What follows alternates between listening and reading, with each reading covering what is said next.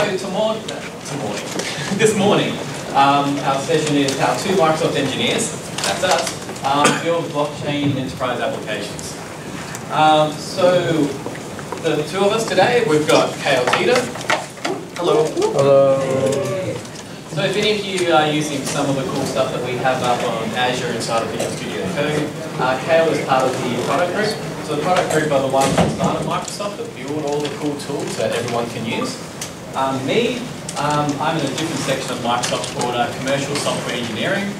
So I go out and I work with Microsoft's largest 500 customers, and our division helps them do really cool shit using the stuff that they build. So we go out and work with these customers. So what I do is I help these big customers go and build blockchain applications. So this session is a mixture of me going through some of the architecture that I use. Some of the architecture that I use when I'm creating these enterprise applications. What do we talk to these enterprises about, how to be architected? Click over to Kale. He'll walk through some of the Visual Studio tooling and how that can be used to accelerate building blockchain applications. We'll flip back to me and I'll cover off, now that you understand some of those building blocks, how we can go and compose these together having a typical application. So let's cover off the one that I usually get at conferences like this, which is usually, why the fuck do we need private blockchain? We have public, everything should be public. So cover off what you all should already know. Public Ethereum, we can't trust anyone. So because of that, the security things that are built into it are all around just assuming that everyone is trying to dick us over. So everyone is controlling their own keys. We've all got trustless infrastructure because we don't know who the bad actors are. So everything has to be security around bad actors trying to do things to us, which is okay. But when we're inside of a private network, we have different security considerations to worry about. And usually with the web UI and application front end, usually this type of stuff is deployed out to a decentralized file system. Now, that's great for that type of scenario, but for consumer-to-consumer apps, that's great. For inside of the enterprise space, these are usually the three things that they're worried about. Enterprises think that they have really, really large transaction volumes, so they always say public Ethereum, public blockchains can't handle our transactions. We want to do something faster. So because we have different security considerations, we can relax some of these things. So we can go and move to things like proof of authority, where we can get some of these high transaction volumes. So that's one consideration, but it's usually not the main reason that we end up using private chains. The two main reasons are usually scared of the unknown. We've got these large enterprises with all of their developers, and they want to go do something blockchainy, but they're afraid of failing, and they don't want to fail publicly because that would be bad. So they want to have a nice safe space that they can go deploy some things, play with it, get the developers through the motion of how to build these things. And then once, in a few years, once they're more happy, then they'll start moving into the B2C space. The other one is maturity of private transactions. A lot of the things that these enterprises are doing in a B2B scenario is commercially sensitive. And right now, in public Ethereum, doing some of these private transactions is harder. Now, there are some cool things happening with ZK Snarks. Ernst Young have just released Nightfall. So we're looking at Nightfall to help integrate Nightfall into some of what we're doing. But as it is, these are the three main reasons why we end up using private networks. So if we look at a private enterprise network, it looks like this. So instead of having unknown actors, we've got a private consortium. So we know who the actors are. And because of this, we can relax some of these security considerations just a little bit. So it goes from trying to do this in a trustless, decentralized way to more of a, how can we go and use a blockchain as a shared source of truth so we've all got the same understanding of what the data is. And for that, they now are able to accelerate the business-to-business applications. So it's usually, that's another reason why we do it like this. They have their three separate deployments. Each enterprise has their own backends, etc. Is because although they're going to be here with a common goal, hey, we want to be able to track these widgets more efficiently between us. Our company A want to do all their reporting reporting is going to be completely different how company B want to have their internal internet application hooking up to all of this. Now, that's all well and good. So typically how an engagement happens when I get called in is we talk to the enterprise, and when we ask them, do you know about blockchain? They always go, yeah, I read Forbes magazine, I know all about the blockchains. And so because they are a large traditional enterprise, they've got all of their legacy applications created. So they've usually got a traditional multi-tier application. So if we go with a typical thing, it'll be one really large company with multiple vendors which go and interact with them. So making up names, these are not real customers. Let's just go with Walmart, because everyone knows that, and suppliers to Walmart. So typically what would happen, Walmart's the largest player in the space. All of the suppliers are going and supplying packages to them. But because Walmart's a big player in here, they can go and dictate to all of these smaller players. All of you are going to log into our front-end web portal. All of you are going to update into there. So Walmart in the back end have their business tier. They've got their data tier of a database, so traditional 3-tier application, and they might have some analytics and reporting and stuff. So because I've already got all of this legacy enterprise infrastructure, that almost every single time that fails, they go, we want to make this more secure by making it on blockchain instead. So all they do is they take that database and they replace that with blockchain. They go, it's now more secure because it's on blockchain. And we tell them, no, you've just made it worse. You've taken the worst parts of both. So all of them got now their exact same application, which is now a whole lot slower than what their SQL database was. And then and everything is now behind a firewall. So none of these parties can even access that blockchain. So I asked them, so are you going, who else is going to host this blockchain? No one. We control the blockchain.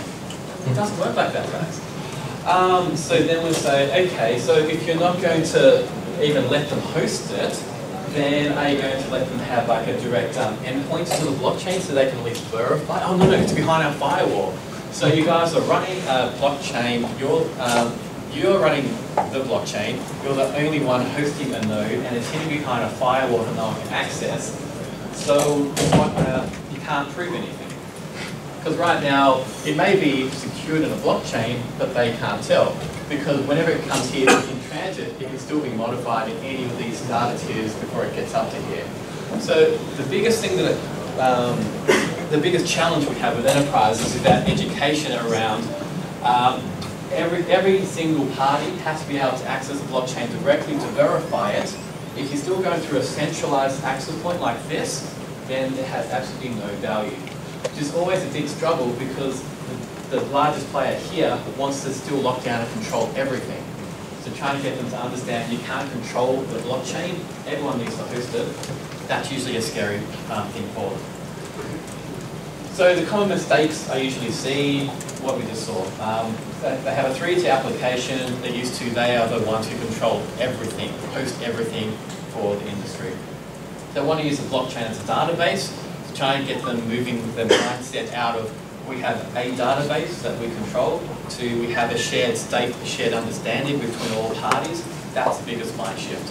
But once we get them through that, it usually takes about 2 days. Once they do it and it clicks, then you can see them get excited because now they understand the possibilities of it.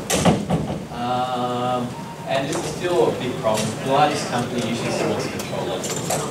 That's more of a business problem. So how do we go about helping to educate them? We get them to go that blockchain is the source of truth. So it's no longer your backend systems are the source of truth. What is in the blockchain is the source of truth, which again is another mindset shift for enterprise developers. Get them to understand that their backend systems are going to react to what just happened in the blockchain via oracles. That again is another mindset shift. So try and tell them nothing's confirmed until you've sent it into the shared state. The shared state is updated and it's come back via an oracle so you can update your backend and your reporting systems. Each party controls their own infrastructure. This one is from where we've seen many projects fail.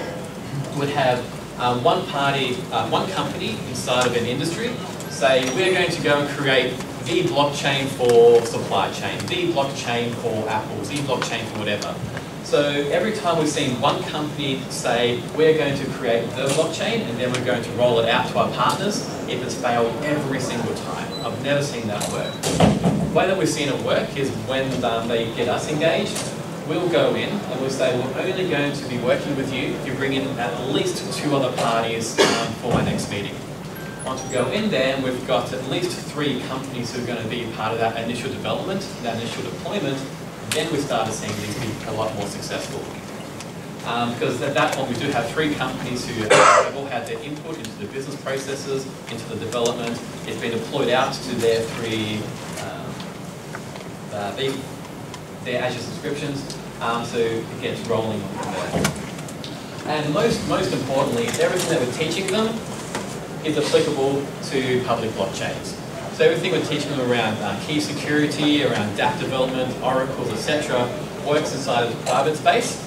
But my secret agenda is to get them all upskilled so that once they're happy within the B2B space, they can take everything that they've learned and start doing things in B2C in public Ethereum. So we're talking to them around, sure, we could have a private network, but why not make it a plasma chain so it's connected to the public network so we can do some more things easier from there.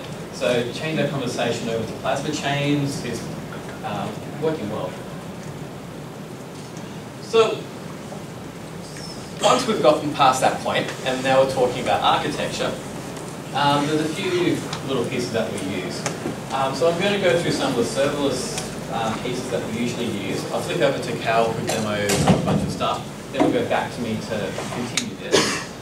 But to connect the glue between the blockchain side and the traditional enterprise backends, we've got some glue in the middle. So we've got 2 of them, which are serverless-based programming.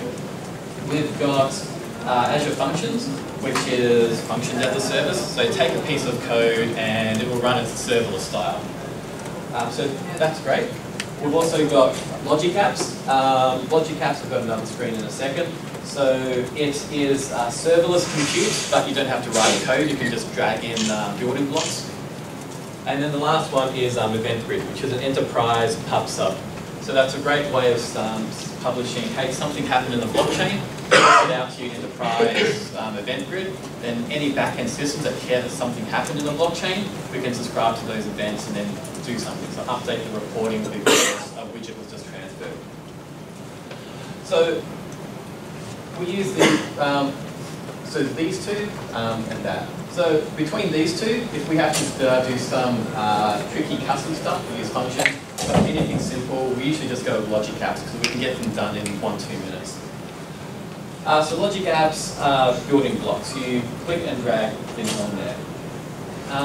So it's great because when we jump to an enterprise, we can build out entire demos in 2-3 days by using simple building blocks.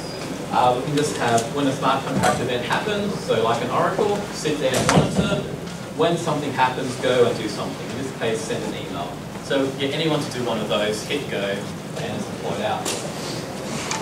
Inside of it, these logic app connectors, we can do a few things. We've got triggers, so like oracles, when something happens. So we now have serverless, codeless enterprise oracles, which is pretty cool. And action, what to do when something happens. So we can trigger a smart contract deployment. We can trigger executing a function on a smart contract. We can do a call on a transaction and pull back properties from smart contracts. So typically this is what it looks like. If I want to read or write to a blockchain, it's usually this. So what I love doing with developers, with new teams, I get them to code out a smart contract to deploy it.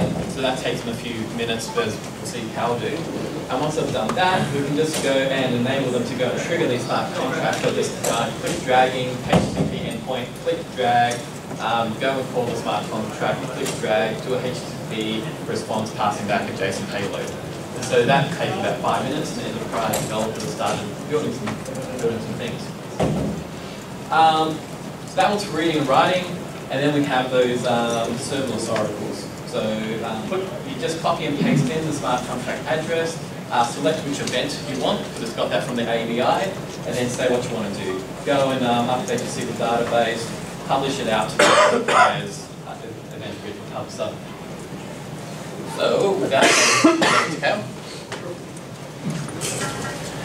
So yeah, I'm going to talk a little bit about, as David said, I'm on the engineering team working on developer experience, and one of the big things we've been doing there is Visual Studio Code, so improving developer productivity, making this a much easier process for new users, but also not trying to get into the way of advanced users. So somebody who knows what they're doing with these tools, we want to make sure that that still is frictionless, but we want to break down the walls for like new users and somebody coming into this ecosystem. Sometimes it's not quite as approachable as you might think. So looking at the current developer experience, there's obviously some development component there, as David mentioned. Things like writing smart contract builds your app. But along with that then becomes the second block, which is a huge kind of area for a new user to say, what do I use to build this app? In many ways we've had that with other frameworks and programming languages before, but the blockchain specifically is very open source in nature. There's a lot of awesome tools out there, and there's some things that maybe aren't so awesome, right? So people trying to find the right tool for the right job has been a struggle. We've seen a lot with people using these. So one of the motivations for even getting into developer experience was, can we improve that process, make it easier for people to get their job done, and then they can grow and learn as they're building new stuff so they can go faster. The second thing was, how can we hook this up to infrastructure? So if we're deploying to a public node or a private node, we want to break that wall down too. A lot of times we did these hackathons early on in the last few years, and I can tell you that where the stumbling blocks happen is not coming up with ideas and getting things there. It'll be like, how do we do a transaction? Like, everybody knows the theory of like how this happens, but when the rubber meets the road and they have to use Web3.js or they have to use some of these tools, they start getting confused right away, and then things start to fall apart and they lose productivity. And so one of the things there was, how can we connect these ledgers in a much more seamless fashion, and then also help in the deployment. So as you are starting to put new things out there, people are starting to get used to immutable smart contracts and transactions. How can we help that process as well? So those are the main motivations for why we've got involved in this. So from an integrated development experience, if you look at the left side of this and we move to the right, on the left side we basically are saying, like, in most languages and in most programming structures that we have the idea of a create new project, right? Not just a hello world, but like letting me scaffold out a real structure that I would actually use. I don't just want some example or something like that. I just want to get started and do my thing. So this is one piece we wanted to nail. Creating ledgers. How can we do that from inside the IDE? Another issue that comes up is there's a lot of different service providers. Azure's a big one, but there's many other ones, right? And so it's like, okay, I need a ledger after I create my stuff, then I got to bounce out to a website. Oh, there's Facebook, and there goes my productivity, right? Keeping someone engaged in the IDE is really beneficial for the programmer to stay involved and say, like, I just want to go deploy this. Okay, I keep my same mindset. If I start context switching, I got issues. So then I can't get my job done fast enough. And the automatic configuration, as I mentioned before, so we want to take what we're building, take where we're going to deploy to, and help build that configuration on the fly for you, so that you don't have to like waste your time with configuration files. Certainly they're there, and you can go tweak them and do what you need to, but most times you just want to get through it. Let's get this thing running, let's see what's broken, see how I can get this thing improved. The middle box is the IDE, and part of this is like Microsoft and bringing our IDE, like a Visual Studio Code in this example, is one aspect of it, but trying to like take over this market and say, we're going to build the best debugger, we're going to build the best packager. This is not something that's going to happen, right? Because there's such a huge community around this that's building awesome stuff.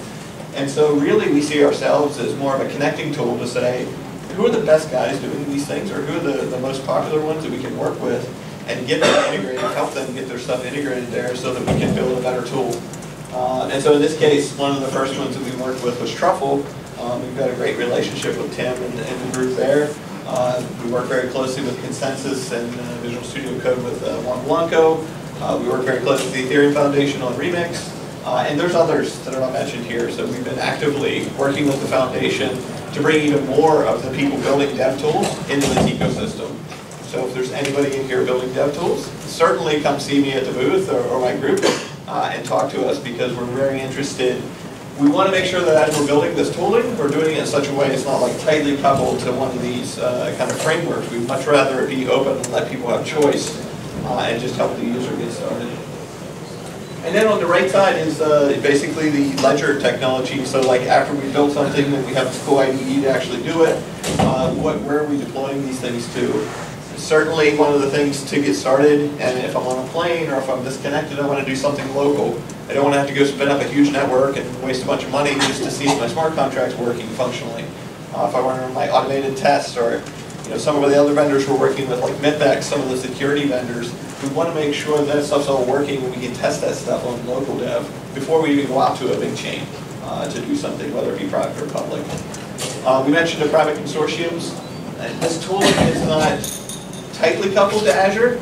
Certainly Azure's a nice experience in here, but certainly you could also plug this into existing nodes if you had them running on premises or something of that nature. So don't think of this. I did hear some feedback. People say, well, it's got Azure in there, and that scares me, because I'm not into the cloud or Azure. This tool will work without Azure, right? Azure's just a great place to run your stuff. But if you just want to run this stuff locally, and you actually want to run it on premises, you can also use that as well. Which brings us to the third box, which is a service we announced in May, which is called the Azure Blockchain Service. So don't take away if you don't know anything about this. We're not building a ledger ourselves. So this is powered by Quorum.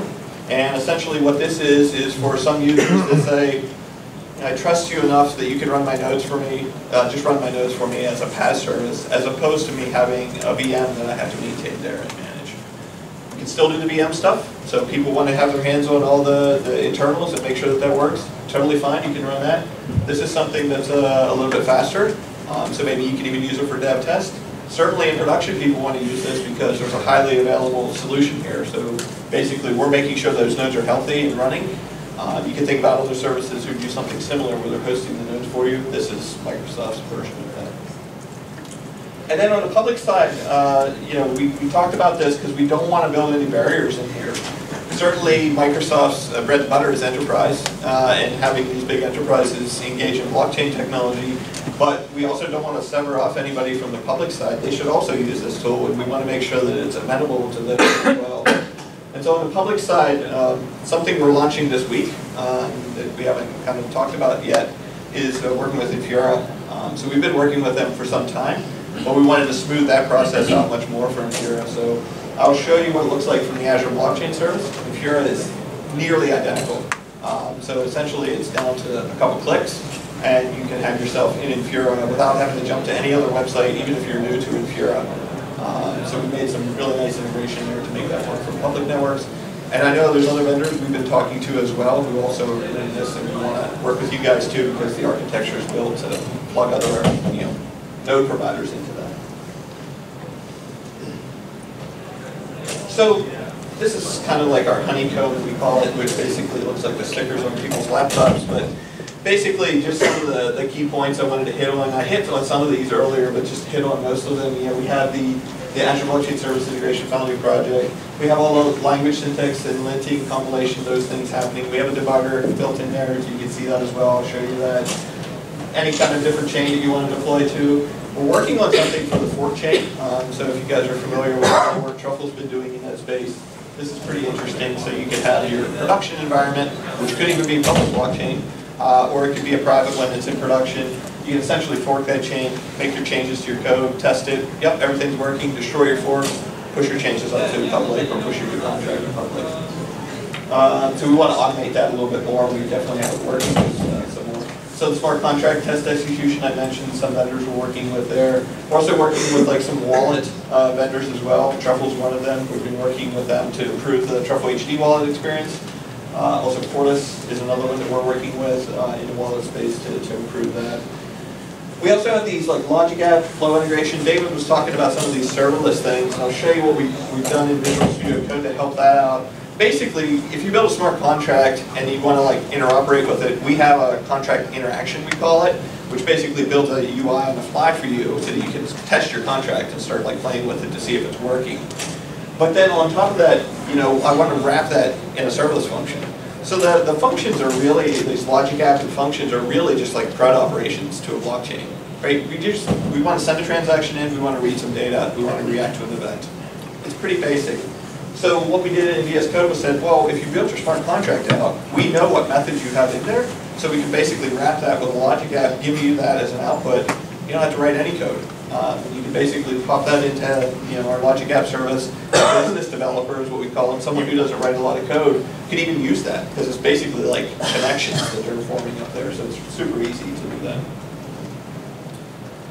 The extension and this stuff, definitely see us if you need help finding it, but if you just search for Visual Studio Marketplace, blockchain, or Ethereum, you'll find it. This is a short link to it. We launched this back in May, and got good feedback. It's all open source. You can go look at all our code up there. We do monthly builds right now, or monthly publishes. And like I said, this week we're doing one. I'll show you another vendor we're working with that we put some new stuff in for this one today. And then also, this is just the experience, but we'll walk through that in a second. And with that, I'm going to hop into actually doing some work here with Visual Studio.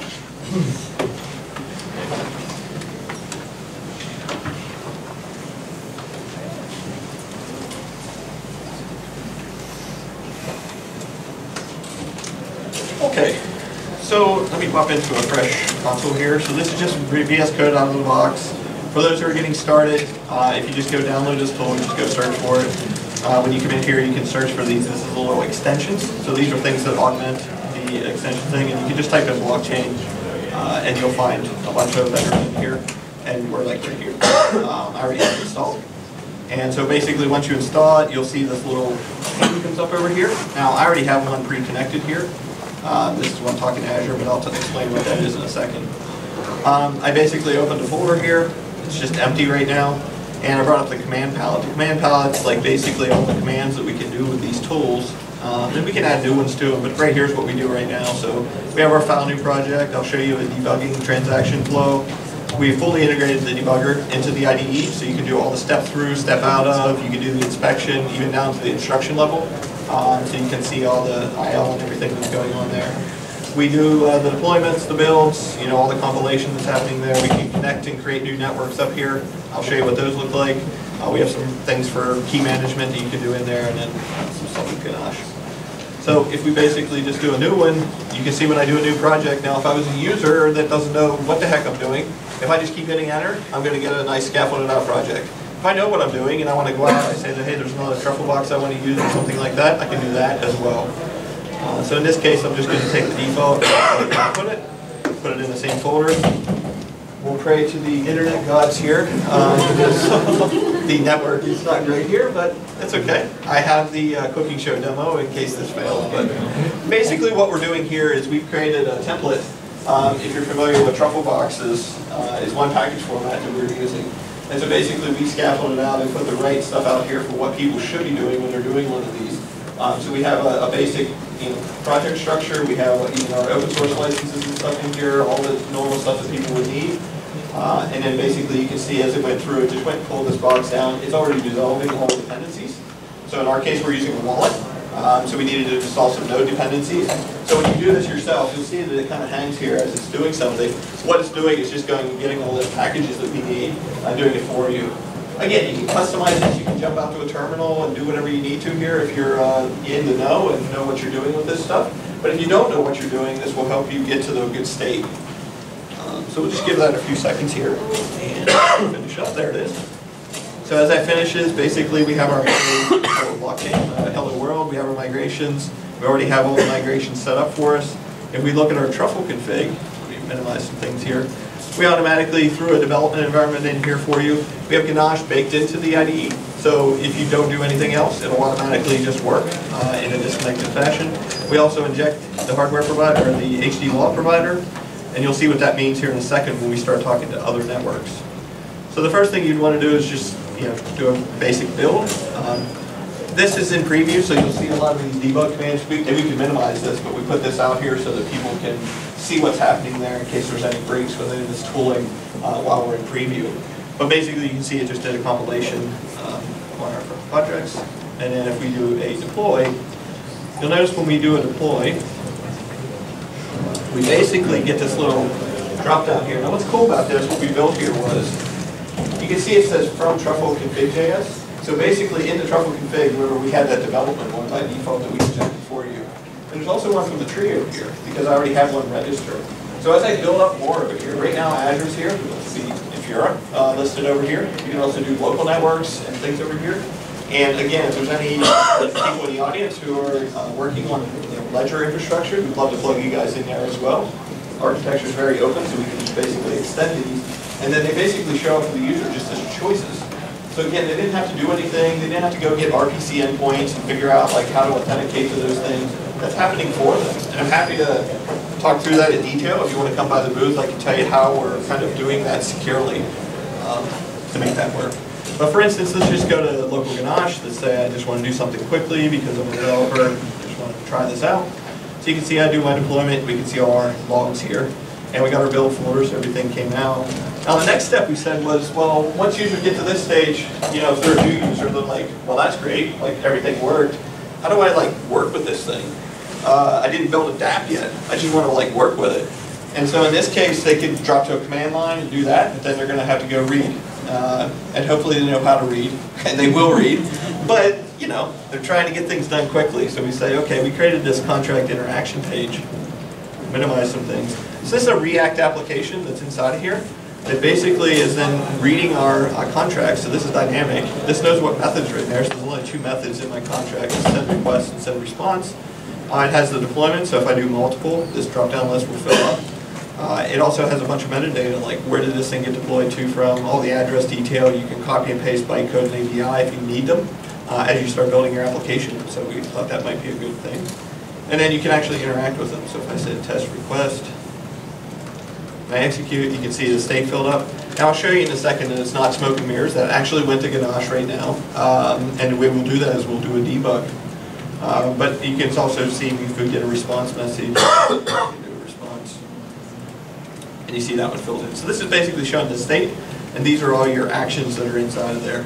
Now I mentioned, like, this is not smoke and mirrors, so if we pull up our command palette again and go into a debug transaction, if you look really closely, maybe you can't see it in the back, but we give you a hint. These are all the transactions that have happened recently.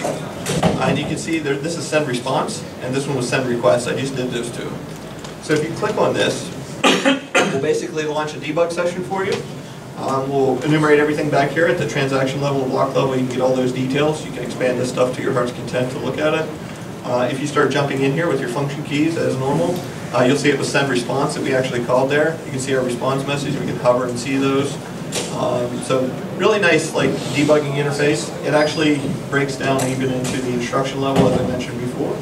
So if you're a public developer, you might be concerned about, what's happening here. There's store calls happen. You can see all that stuff directly in the IDE here. So we think that's a pretty nice thing for users who are like trying to figure out what's broken in their contract really quickly from any IDE. Cool. So we jump back to say, okay, our typical flow was we did something locally there, we deployed it, everything seems to be good. Now we're going to change. Now in my case, I already connected to an Azure blockchain service. How I did that, I can connect to or create a network here. So if I say connect to, and let's say I did go to Azure, by the way, this week Infura will show up in the drop down as well, so this same experience will happen for Infura. And then basically you can pick your subscription. In Azure, it's very context sensitive to a subscription and a resource group. In Infura, it would basically list your projects here, right? So you can pick your project that you had out there and get your endpoints back. In this case, it will see what consortiums are up there. In my case, I'm already connected to that one, so I can create a new one. It'll go out and do everything for me. I don't even have to go to any other portals or websites. It'll spin up the consortium for me. It takes a few minutes, so we won't do that right now. If you expand this, you'll see that we, in the context of Azure, we have our consortium, our member, and our transaction node. If you right-click on the transaction node, you can see we can get to our RPC address. Again, if you're building an app, you typically need that. Like as soon as you start like writing some JavaScript code or something like that, you're going to need that. You can just grab this and put it right in your clipboard. You can use it. You can also disconnect if we're not using this consortium anymore. It'll still keep it there. We're just basically disconnecting from it. The exact same thing happens with Infura, except for, and I wish I could show you here, but we're just publishing it actually right now. But it'll basically show you all the nodes underneath there for the different networks, whether it be Rockstein, Ring-B, mainnet, those kind of things. Same experience. And then basically whenever we go to deploy to that, it's the same process. So once this comes up on deployment, we would pick this guy. And if I pull up the output window. Now you'll notice in this case, whenever I hit a network that's not local, I need a mnemonic. So I can either generate a new one here, or I can use one that I have existing, which is here on disk. So we initially, to give you some feedback here,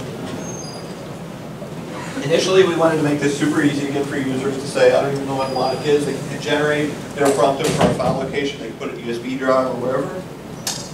It's not good enough, like from a security perspective. So what we've been doing is working with a Truffle HD wallet provider so that we can provide two options. One is have this an encrypted file wherever you want to put that thing. The other one is using a real HSM. So we have an HSM in Azure. There are others that exist out there. But basically you can choose to use an HSM to hold that mnemonic, that secret, so that it can't get compromised or be on disk. Something we're actively working on. But if I put a mnemonic in here and I look at my output window, you'll see it's a little bit slower because it's going over the network, but it'll eventually push this stuff. You can see me say deploying down here, and you can see it's deploying to a different network here, and eventually that will complete.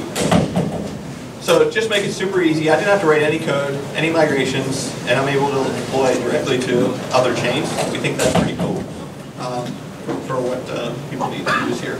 Now another thing that's, while that's finishing up, on this menu, a couple things. One is we just talked about these logic apps.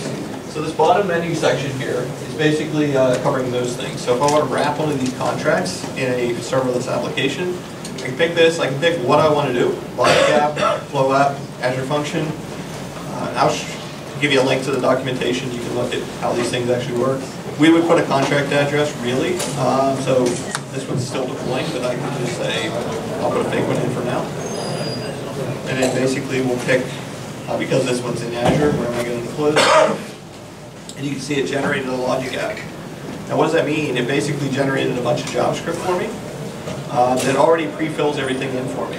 So basically it went and looked at all my methods, it looked at what state variables exist out there, it created a wrapper for that, and basically put that out in JSON, and I can version that now, put it in my source control, and then I can take that up to Azure, and it will build what David showed you on the screen before. There's that GUI, it'll build that automatically for you. So it makes it super easy for people to build applications, whether it be event-based or CRUD, like I want to read or create something inside there. So the other thing that I know that you might have noticed whenever I was going through these menus really fast was, in your contracts, one of the things people want to do is like, some of this stuff's already been solved, right? Anybody who knows these folks, Open Zeppelin, knows that they have a pretty nice set of libraries up there that people typically use for production applications that have been fully vetted, rock solid contracts for different things. And so we said, how could we improve that experience, right? So the typical flow we saw with enterprises was, I'll go do an NPM package, go ahead and pull all the Open Zeppelin contracts. The problem is that we saw with some of the customers was, why is it pulling down everything? Like, I just want to do an ERC20 or an ERC721, or I just need some math libraries. I don't need all this other stuff, so then I have to go delete it and make sure no one does an NPM install, so then I end up with stuff in my directory that I didn't want. One of the things we were talking to the Open Zeppelin guys about was, could we create like categories similar to what they have with their folder structure that selectively allow me to just pull these down and then resolve all the dependencies for me. So if I just want the math or the lifecycle stuff or the access control stuff, I can pull just those.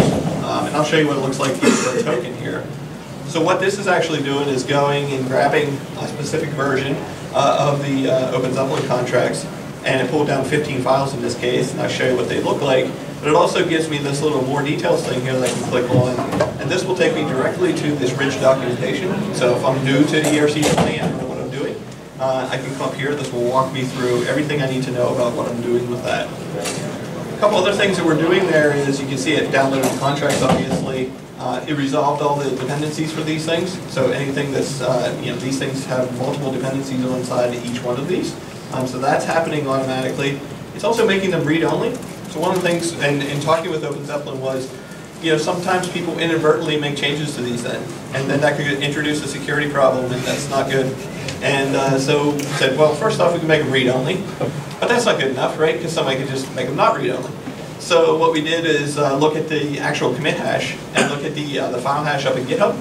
And so we know for sure, so when we do a deployment, we actually check that. And so like every time somebody does a deployment, no matter where it is, we actually block it right now and say, someone changed one of the core contracts, right here is the one that they changed, go fix it. So we won't let it go forward. We're thinking about letting them tweak that, but the model that Open Zeppelin has shared is really good, which is using inheritance as opposed to changing those core contracts.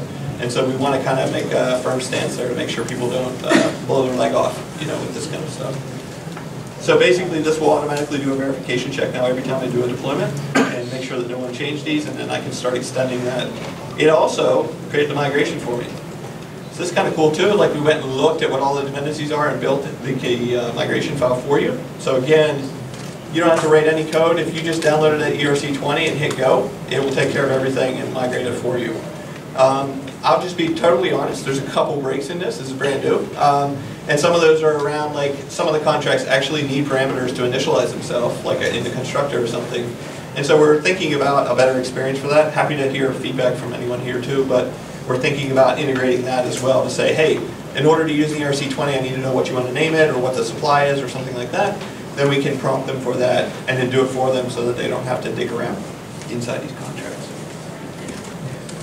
And so I think that's pretty much all I wanted to show, and I'm happy that afterwards we can talk through anything here, and I'm happy to talk about the internal side of this stuff and how it works, and like the new stuff's going live this week, so we're actually in the process right now of getting this published, and this will have the Open Zeppelin stuff in it, as well as the Pure stuff. And this extension works on Windows, Mac, Linux. Yeah, those three. Yeah, it's cross-platform, so. And do you want to jump into the slides? Yeah, so that's something important. When I go and work with these customers, I'll usually have a bunch of, half the devs in the room will have Windows laptops, and the other half will have Mac laptops. So being able to have everyone using the exact same Visual Studio Code tooling with the same extension makes it easy for all the devs to have the same workflow. One other thing I wanted to talk about, so beyond just like the scaffolding and stuff that we put out there today, there's also this thing, and people sometimes get confused because we're horrible at naming things, but it's okay. So I'll talk you through it. So basically the Azure Blockchain Dev Kit, part of that is this Visual Studio Code extension, but another part of it is this GitHub repo, this open source. It has a bunch of code samples up here, a bunch more advanced stuff on serverless functions. There's a lot of documentation to help you get started on all this stuff. So once you get beyond the initial stuff and you want to start diving into more complex flows, this is something cool to look at. The other side was last Ethereum, not the one in Tel Aviv, but before in Brooklyn, we actually did our first bounties project with Microsoft. Actually, we did a $20,000 worth of bounties, and basically what we did is proposed out 20 different projects for people to work on to build different things using our HSN, using some serverless functions. There's a whole slew of them. There's some around gaming and tokenization, and basically those are up there as well. It was a super great response. We're super happy with working with Git to the point on that. And it worked out really well, but we basically have this community-driven section now too. So we have the Microsoft samples that we're producing. We have the community-driven ones that we're kind of vetting and working with the community on. But happy to take more contributions up there if you guys, on either side, pull requests are welcome anywhere. The links are here, but you can come by our booth. I think that's David. Okay, so for the last 15 minutes, I'm going to go and take everything that we've talked about and then try to remix into a few different things. So as I said, we dive in and everything that I do with the customers is exactly what Cal just showed you. So we showed them from the beginning how to go scaffold out a brand new project, get them to learn how to add in a few functions into the smart contracts, show them how to debug, how to write unit tests. Oh yeah, you didn't show the unit testing. It's there. And once I've gotten through that, again, it's getting what we've done on the blockchain glued up to what's happening in the enterprise. So I run through how it works for a single member inside the consortium. Then we go and zoom out and see how it looks when we bring them all together. So for one enterprise, at the core of everything is Truffle and Visual Studio Code. So we use that to go do all the writing, the unit testing, debugging, all of that stuff. So they're doing that locally. They've got, this is their blockchain node. So from that blockchain node, we start doing things so that their backends can do what Cal was talking about with the CRUD. So here we've got those logic apps. So as Cal showed, so I used to go and get them to do it by hand because it only took 5 minutes. Click, drag in, Visual Designer. But as Cal showed you, now it takes 10 seconds. Because you now just right-click the smart contract, say, please just generate it for me. Generates out that JSON file, which defines that logic app for you. So you can just go and copy and paste that logic app JSON file now up into Azure, and bam, you now have your serverless CRUD to go into the blockchain. But once we've got that, then the enterprise can start hooking the things up to it. So they can have their intranet app, and the intranet app can just go, and the enterprise devs, all they care about now is that they have a REST endpoint. So REST endpoint to go and do some reading and writing, pushing in the transactions. So there are things that we can do around locking this down through Azure configurations, so people outside the company can't access it. It's probably a good idea. But it helps them use this as just a standard REST endpoint, instead of worrying about Web3.js or Ether.js and caring about signing transactions. So we do all of that signing and that inside of here. That way, when something happens on a SQL server, we can go and push that down, so it updates the blockchain. We keep on doing this stuff, Azure Functions, other things happening. Power apps, so same thing how we showed how you can do codeless serverless. We've got codeless UI, so we can go and just scaffold out a really quick prototype within a week when we push together all of this. We just get them to do codeless UI, go and pull a REST endpoint. So that's on the reading and writing side. But if someone else goes and updates the blockchain, we have to react to it. So we have the event-driven stuff on the other side. So again, that was that serverless Oracle. From the serverless Oracle, push it into event grid. So the event grid, whatever it cares about, it can subscribe through PubSub. So if another member updates the orders for widgets, then the event comes up here, Oracle detects it, publishes it, and then we can go and update our backend SQL server. We can update Power BI, reports, dashboarding, or we can go and trigger us some other functions to go and trigger our manufacturing process to go and start constructing widgets because someone requested it. So this one enterprise can go and build whatever they want, and it's inside of their infrastructure. But if we go and zoom out, then it looks like this. So one enterprise can do what they want, but because the blockchain is that shared state, that shared source of truth, now all the other enterprises just react off of that. So each of them can have whatever back-end systems that they want, but as long as this is a source of truth, everything works well. So again, the way that we go and teach them about this is it's all basic Ethereum fundamentals. What works here, we can then go and remix it, a slides on the way, to say a B2C. So they can still do what they want with their key management, with their oracles, etc.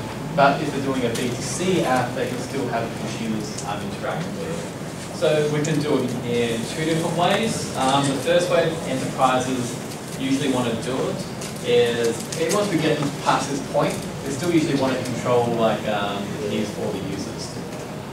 So it may have some mobile apps, etc. So the end users, once they log into OAuth or something, can go call the logic app to go and push in transactions, updates, etc. But the keys are stored here. So that's probably going to be step one as we migrate these enterprises across as they're getting more and more confident.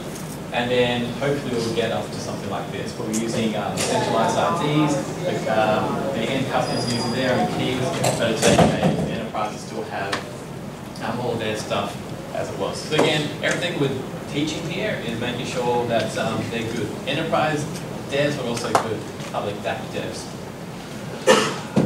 So once we start getting closer to rolling this out in production, then we need to start having to explore about a few things. So how to go and add members. So because we're usually using Forum, that's usually accounted for blockchain service, has some great mechanisms there for how to go and add members in, vote for them, all the governance around that.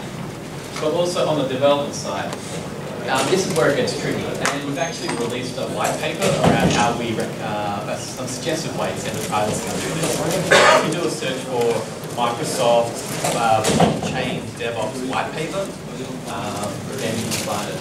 So if you do have 3 companies, or 3, 5, 10 companies working together in this one consortium, how do we go and manage everything around updating the source code, updating smart contracts, deploying them out?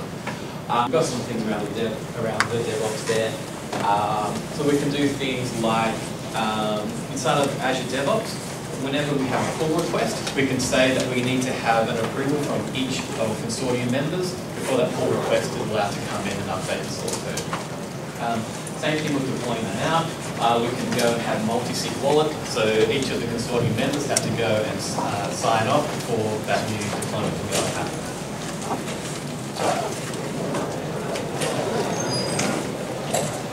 So I've got a bunch of examples, but here's one which is here local in Japan. So here in Japan, we're working with a couple of companies to create a new consortium. We've got Japan Rail East, Mizuho Bank, Japan Rail Information Services, some insurance companies, etc. So the idea here is enabling mobility as a service, trying to help customers get from point A to point B, but they'll go through multiple different service providers.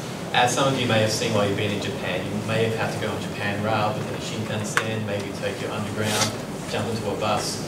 So the idea here is having one system that end customers can end up using. And so the first prototype for this we got up and running in 3-4 days, because we were using the VS Code extensions, the scaffolding out all of the serverless applications here. You can see here, maybe not this in Japanese, but we've got ERC20 tokens, ERC721 tokens, because we're just using industry standards, Open Zeppelin to go and scaffold those out for us. We're using the serverless oracles to go and detect when things were happening, so we can update the reports, so we can show how many customers are using the tickets, etc. So there are many different ways to go and mash up these things. So here we've got the interconnect between Mizuho Bank's traditional back-end systems. So they've got the open banking API to handle customer accounts. So how do we go and connect that in with the blockchain? So again, we're using those serverless applications to allow a customer to click something, do something serverless, which goes and updates ERC20 balances, etc., etc. So then we went back, and then in another 4 days, we went and smashed together another few scenarios. So again, we've got more ERC20, 721 things happen.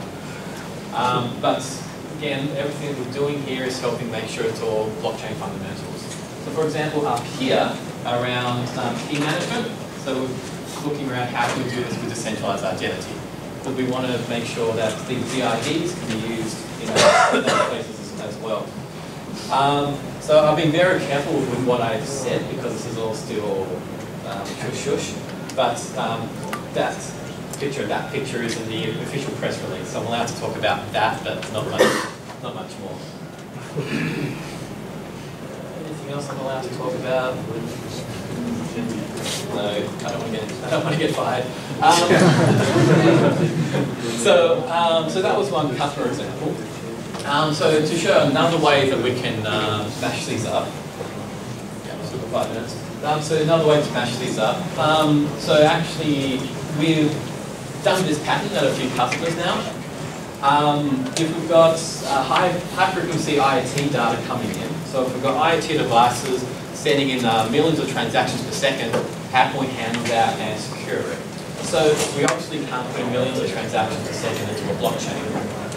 So what we did was we wanted to help give auditors who came in after the fact confidence that the IoT data hadn't been tampered with. What we ended up doing was we could have millions of IoT devices streaming in their data into what we call an event hub. So this can handle millions of transactions per second coming in. So it's kind of like a pub sub. All these millions of transactions, we stream out to immutable block storage. So this is all ISO standard stuff. So to show that IoT data has been persistent with immutable blobs, which is great while still inside my Azure subscription. So as soon as I try, and I can see that it hasn't been modified, but as soon as I try to share that raw data to an auditor, I could still modify it while it's in transit. So how can we make them confident around it? So we periodically, once it's in immutable blob storage, it can't be changed.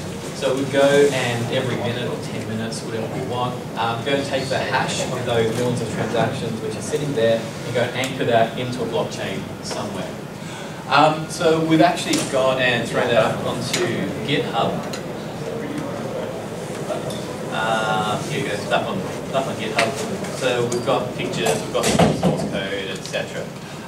Look, we just did this quickly, we threw it together. Next month, Microsoft, we're doing a little internal hackathon, so I'm going to get a few people to work with me to build out this documentation a little bit nicer. So we'll have some better quick start guides there. Now, all of the stuff that I just showed, so one really importantly here. So we did the same talk at TruffleCon. So the link there is Truffle 2019. So if you go aka.ms/Truffle 2019, you've got a lot of the core things that I just talked about here in a nice README file. So we've got everything that I've talked about, the core tenets of blockchain first development, pretty pictures that you can steal, some information about what the connectors are, links to VS Code extensions, etc. Let's bring that back up. So that's the important link there. Now with that, so Microsoft, we do have a booth. Which floor is that on? Basement, yeah. Basement? There you go. So go down to the basement, you can go and talk to Microsoft. That sounds weird. Go down to the basement and speak with Microsoft about how cool development tools. But yeah, we're out of time, so thanks everyone.